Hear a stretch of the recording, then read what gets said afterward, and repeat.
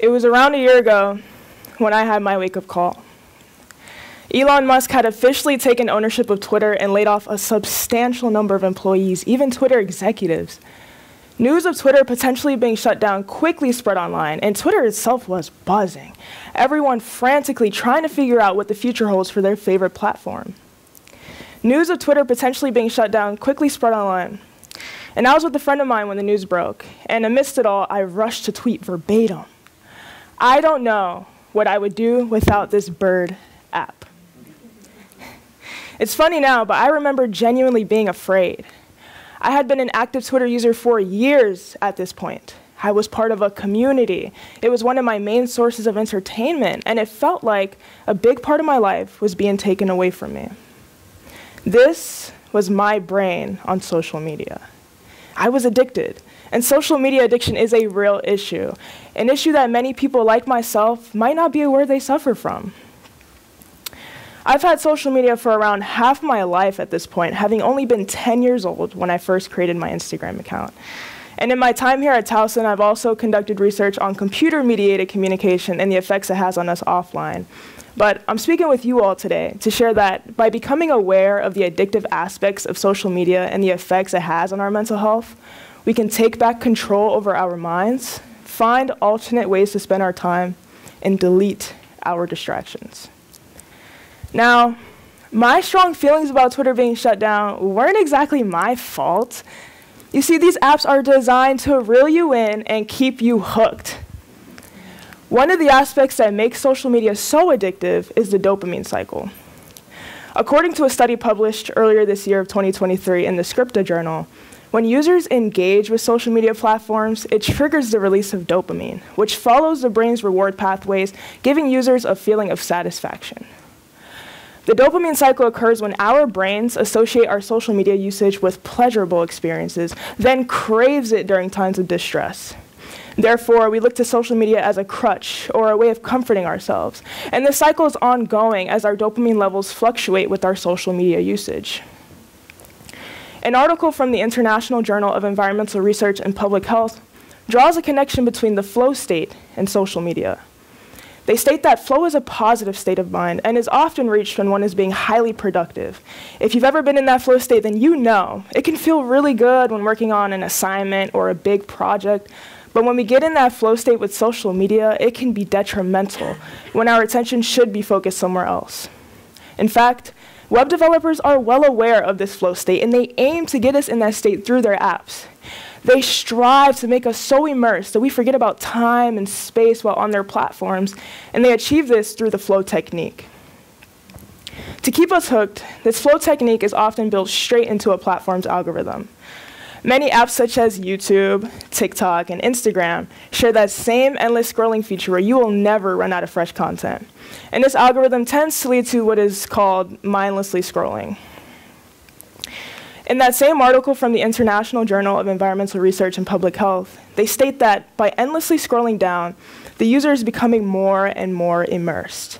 And this behavior is enhanced when the user finds something rewarding, such as a funny or an interesting video. This also ties into the dopamine cycle. As we're constantly seeking that reward and that dopamine hit, we wind up spending more of our time on these apps, mindlessly scrolling for hours on end. These apps are meticulously designed to keep us on them, making our usage feel routine. But because our usage is so routine, we often don't think twice about the things we consume and how it might be impacting our mental health. As I mentioned before, the dopamine cycle plays a huge role in how social media is made to be addictive. The downside to this cycle, though, is what psychologists refer to as a dopamine deficit. This dopamine deficit occurs when users experience sadness, as dopamine falls below its normal levels, and it often manifests as anxiety or even times depression. And to try and restore dopamine levels, users tend to increase their social media usage. In addition, too much social media can also create a false sense of happiness, as there are large amounts of dopamine being released, only mimicking that feeling of happiness. Another aspect that can negatively impact our mental health is social comparison. There's two types of social comparison. Upwards being when you look up to someone and think, how can I get like them? They're doing so much better than me. And then downwards being the opposite, when you look down on someone and think, well, at least I'm not doing as bad as them. I play the drums, and because of my love for the drums, I would watch tons of drum content online. I looked at these videos as a form of inspiration, but inspiration could quickly turn to feelings of envy or self-doubt, especially when those child prodigy videos would come up on my feed. I would think to myself, oh, I can't play that. Oh, they're so much better than me. How is this kid only 10 years old and he's playing on tour with Adele? All these negative thoughts that I was having due to this form of upward social comparison. But we can't talk about social comparison without talking about FOMO. If you don't know, FOMO is the fear of missing out. And I'm sure in one way or another, we've all had this feeling. The FOMO that I felt from using social media was strong, but I hadn't realized how much control FOMO had over me until I logged off. When I first deleted social media, I got such strong urges to re-download the apps and see what was going on in my friends' lives. I was so anxious. I mean, I could literally feel the urge to use social media again all throughout my body because remember, I was addicted. So this was the withdrawal. You start to think about all the things you might be missing out on. Will anyone even notice my absence? What if Beyoncé announces a new album and I am the last to hear about it? The fear of missing out is real, but after some time, I realized the things I felt I was missing out on just weren't as important as I thought they were. FOMO is a big component of what keeps us on these apps, feeling like we always need to know what's going on in the lives of others, people who we otherwise wouldn't think about. Well, I found a lot of peace in not knowing, and I'm still well aware of all the things that go on in the lives of those who matter most to me. It's so easy for us to get wrapped up in this world we've created online, but we must not lose sight of what truly matters, and that is being present in the real world. Our online profiles are carefully curated and typically only showcase our best moments. Here's mine, but this is only the part of me that I choose to share on the internet. And I'm sure a lot of you would agree that your social media presence doesn't directly align with your personal life, and that's okay. That's honestly how it should be. And while curating these online personas and participating in the digital world helps us stay connected and stimulated, it could be beneficial to turn off your phone every once in a while and find other ways to spend your time. Since deleting social media, I read my first leisure book in almost 10 years. If you don't know, leisure is like a book that I chose and read from cover to cover. But I loved reading as a kid. I always had a book with me to the point where I would read myself to sleep or sneak read books under my desk in class. And I realized it was around the time that I got social media that I stopped reading. Well, logging off again gave me the mental clarity to put my time towards the things that bring me joy, reading being one of them. And since then, I've come to feel more accomplished than before.